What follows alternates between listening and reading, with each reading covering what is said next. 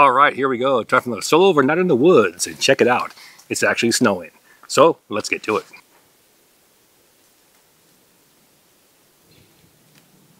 All right, so here we are. We're back at the scene of the crime from last week's video. If you haven't seen it, this is what it looks like right here. Check it out. It's solo overnight cowboy camping in the snow. A lot of tips and tricks going on in that video. So if you haven't seen it, check it out. Now, I left the windscreen up here for a couple reasons. One, because it was a lot of work to build it.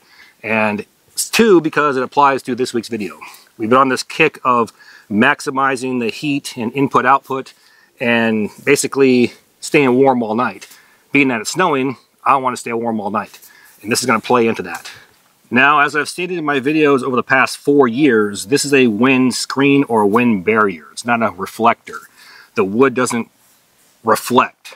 At the very most, it's going to absorb heat and radiate it off, okay? But what does this actually do, okay? It's going to block the wind, first off. Keep that fire from whipping all around here. Second, it's going to block the wind from blowing directly into your shelter. So wind direction plays a factor in your shelter 100%. Anyone who says it doesn't, I'll take that Pepsi challenge any day of the week and twice on Sunday.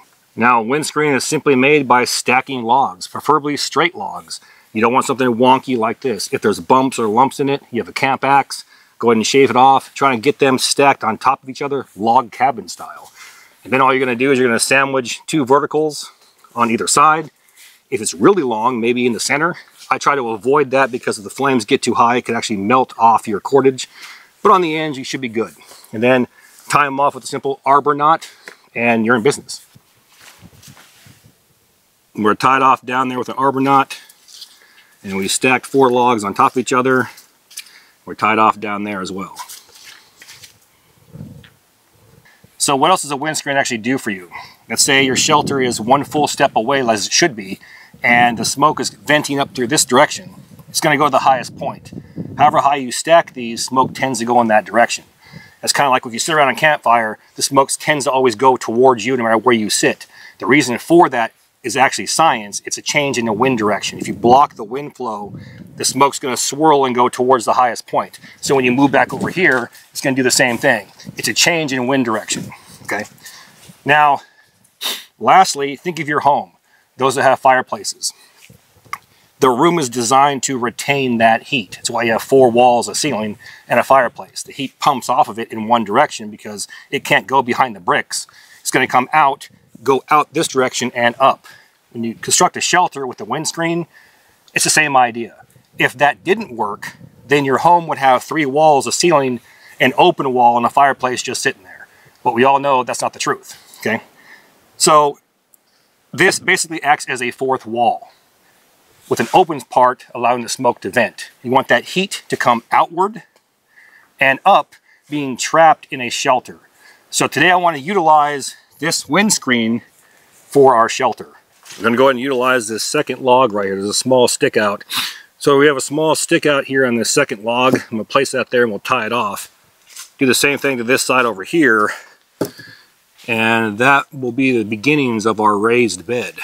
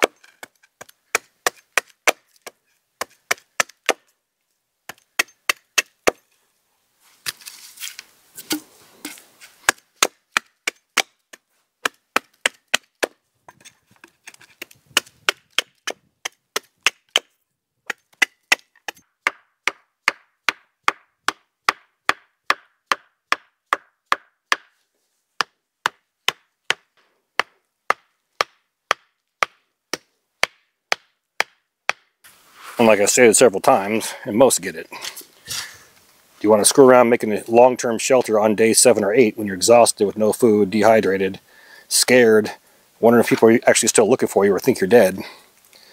I prefer to do it the first day, maybe the second day, when you're fresh. That way the hardest thing you're ever going to do out here is done. And there we go. So that's what we're looking at right here. Place one here, maybe one right there, and then we'll figure out the bed portion. But this is my idea. The convective heat coming off that fire has nowhere to go. Create walls here, a ceiling and a back wall, then a wall in the front, and it's just going to do this, warm the underside, the back side, and the top like a convection oven all night. Put that one about right here, close to this back wall. There we go. We'll tie them off and cut them.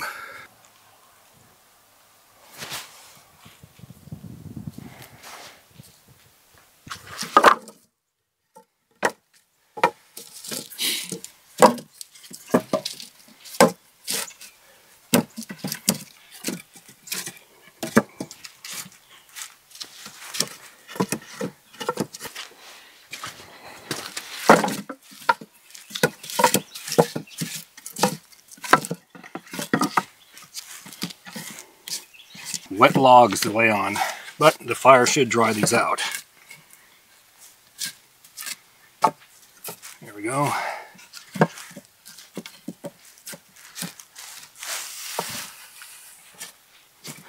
And that's what we're talking about right there. So my one concern is there is some movement, kind of bows right here, so I can slam a log underneath there, kind of shaped like an L or a barber chair, and it will stop that from happening. Still allow the heat to pass underneath me. Next, cut off these logs here, the longer ones on the back as well, and then figure out some type of shelter system over top of us to trap that heat.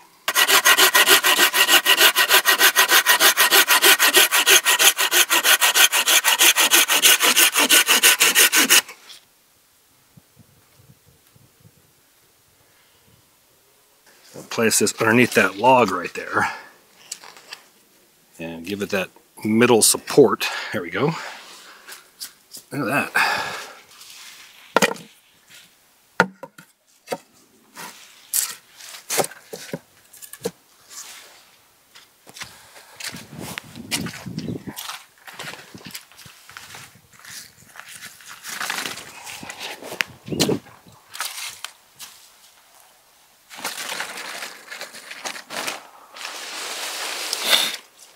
So the idea that I have, we went ahead and we have our ridge line set up, not in the center, but it's offset. This is a 12 by 12. Using that 10 by 10 would probably be the best choice. But we're gonna roll with what we got. I'm gonna go ahead and tie this to my windscreen on the outsides. Meanwhile, we're gonna stake a wall in down here at the bottom,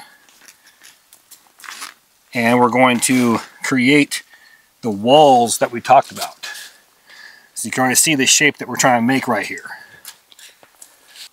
So you can see what we're trying to accomplish here. Raise this up right here. I'm going to tie it on to this one best we can, and then tie that side to that one. So we got one side. We're going to pull on this string right here. There we go. Let's tie this thing off right to here. Use the old modified trucker's hitch right over here on the side to this tree, and then we'll tighten it up and then stake down the back end, and we should be in business. So the secret to this shelter right here, we have 3 walls, a roof system, the 4th wall out there blocking the wind. It's almost the same height as my shelter. It's going to keep the flames from blowing everywhere also. That heat has nowhere to go except out and up. So all the heat that transfers this way, that convective heat from that fire, is going to go underneath me and around me all night. And for those that want to play or pretend like building something like this and using that wall does nothing, my suggestion is, come on out here, lay in this stuff all night with a small fire, watching it blow everywhere, and we'll see how warm you actually are.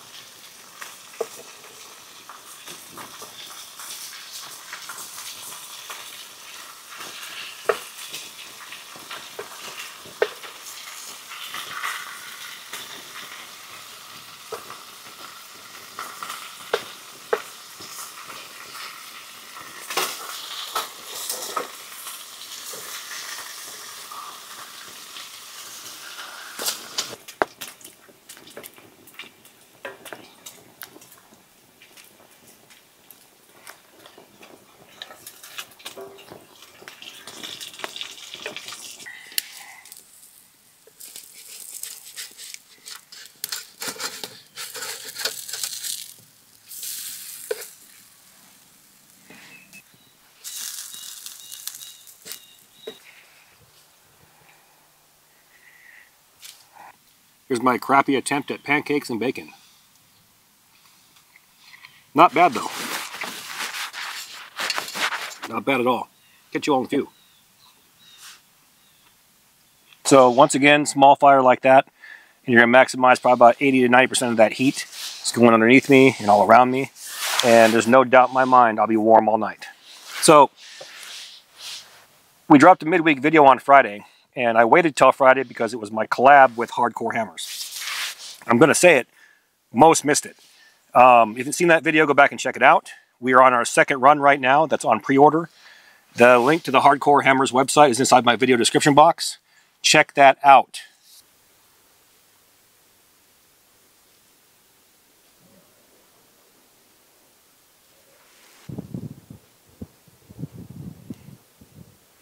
We've been working on this for about 6 months, and it finally became reality.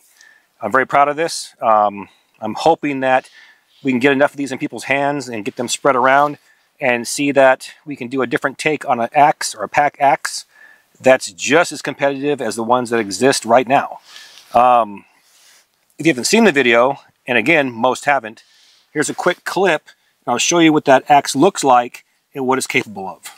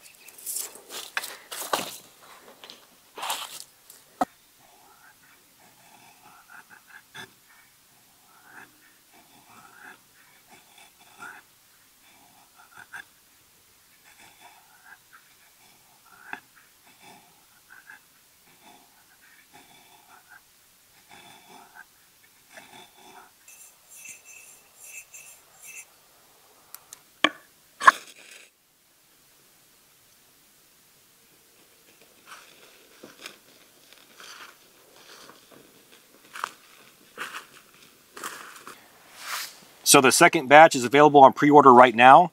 That link is inside my video description box, and the second run has my logo burned on the handle. So check it out. Once again, that link to Hardcore Hammers is inside my video description box.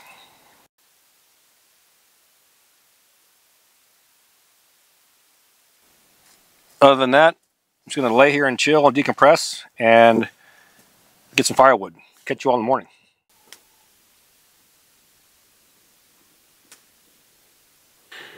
So this shelter is doing exactly what it's supposed to do.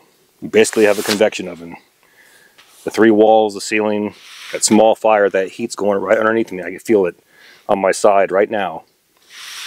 And I can lay out here with no blankets, just utilizing that small heat source, and be warm all night.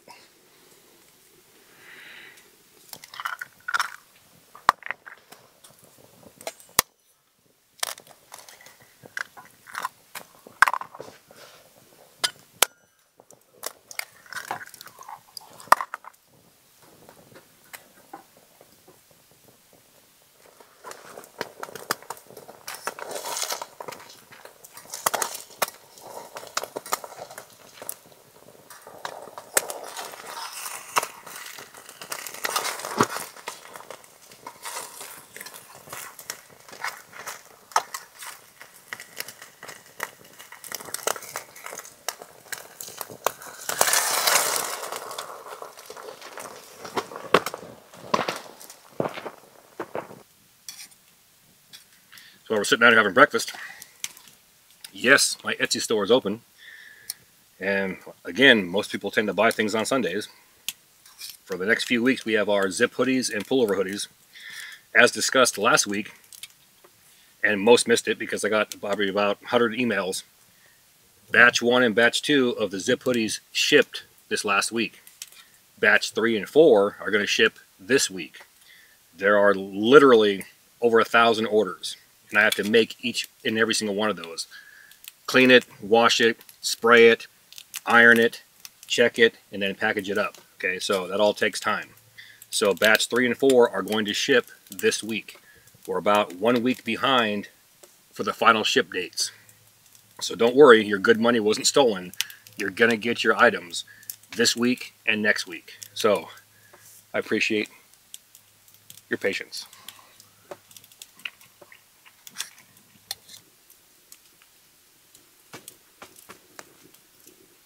I have a modern survival skills course with Buckeye Bushcraft, and that link can be found in my video description box as well.